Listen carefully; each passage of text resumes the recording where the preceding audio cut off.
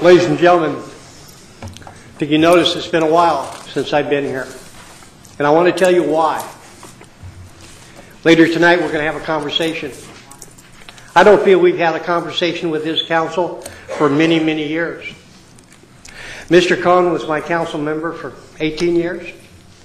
We used to come here and have an open dialogue, give and take. We bring up comments to you. You would comment back. We'd ask questions.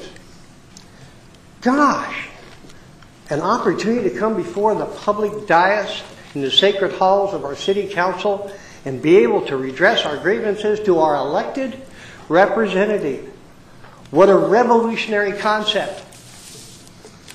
A couple of years ago, you passed draconian laws limiting the people's right to redress of grievances before this body. You limited the amount of time that we have to address you. You continue to put more and more items on your consent calendar, and then you tell us, Mr. Janae, if you have questions or comments on 4 items on a 30-item consent calendar, you get 30 seconds apiece. Is that the Brown Act?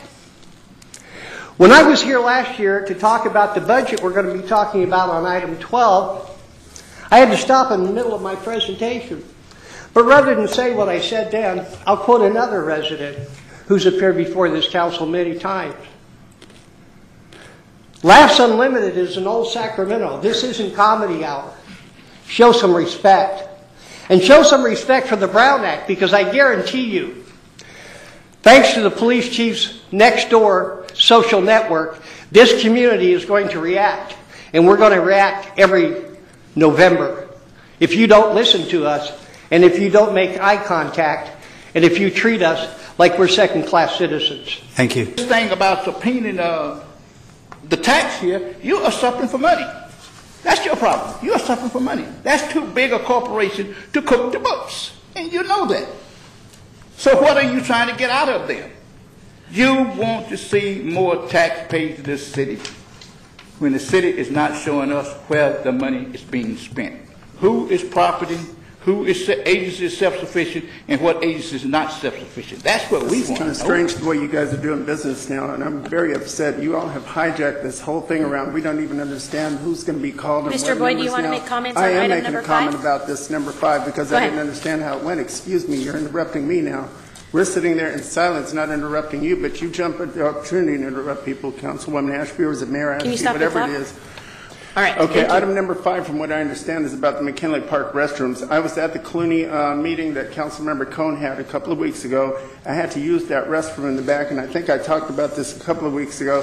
That restroom has been a mess for 30 years. I grew up in that park. I was on a Clooney swim team back in the 70s, and that thing was a mess. Some of these parks have been a mess. Now you're having to close them because you're saying they're too hard to upkeep. You never upkept them in the first place. That is a sad, stinking shame. And we talk about public safety. I had to go into that thing. Kids were still playing on the tennis court at night, and the thing was so dark I thought somebody was going to come back there and strangle me. Pitch dark. No toilet paper, no nothing. Same thing across the street over here at the Cesar Chavez Park. That's a hot mess. Where's the police chief and all this stuff? We talk about public safety with rape among young kids and teenagers on the uprise. And this is the stuff we want to sit up here and worry about the arena, and that's our crowning glory. We have some things over here that we need to atone to. And the lack of transparency that these people keep talking about, there is a lack of transparency. We need to start showing people where this money is being spent. And let's not disenfranchise the voices, because the people that would have been in here speaking tonight, it's cold outside. I'm on a committee for the homeless people, but I can't bring them in here because they can't stay out that late.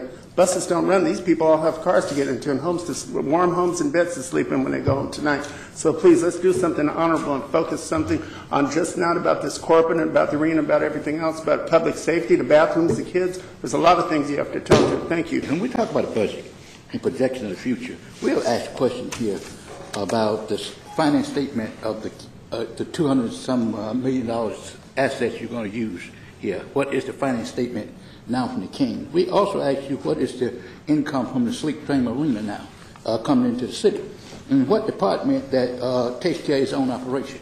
The public need to know that. But what we see here, and you go back and look at how many of you know what a Ford F-550 is chassis? How many of you know what a sewer pipe a maintenance body is, a sidekick or easement machine. You're buying something you don't even know what you're buying. Now that's over $250,000. Then you didn't go to one organization in this city and said, would you purchase that for us and release it to the city? That's how you connect to a city.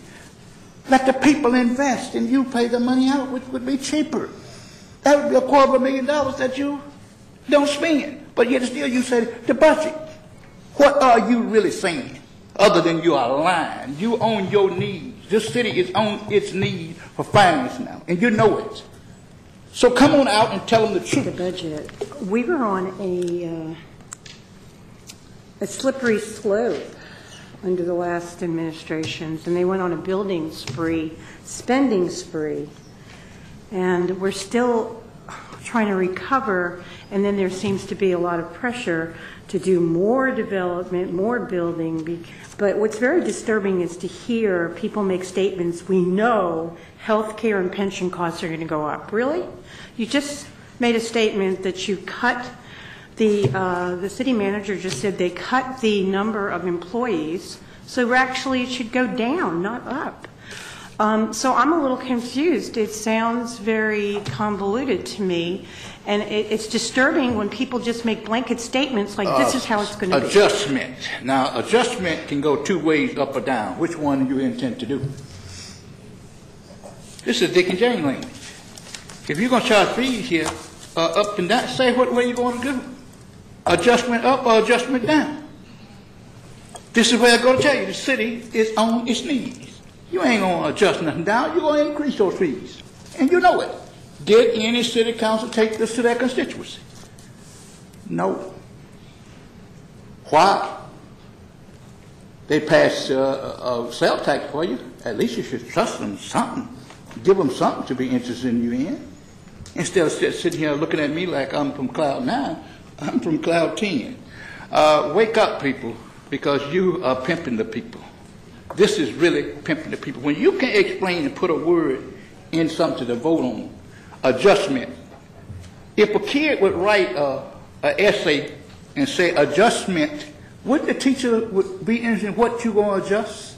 What would be the adjustment to what? Adjustment to the fees. What are the fees? I just asked you, what department pays for itself?